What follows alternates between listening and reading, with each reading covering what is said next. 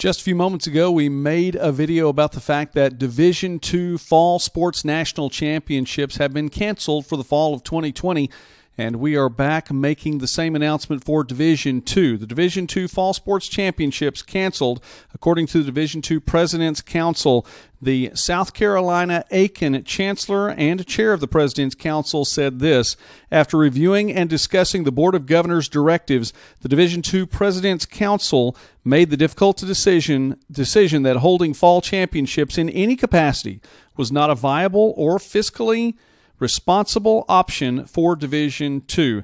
This decision was discussed very thoroughly, and I assure you it was not made lightly. It is important to note that fall student-athletes will be given eligibility-related flexibility to allow them championship opportunities in the future.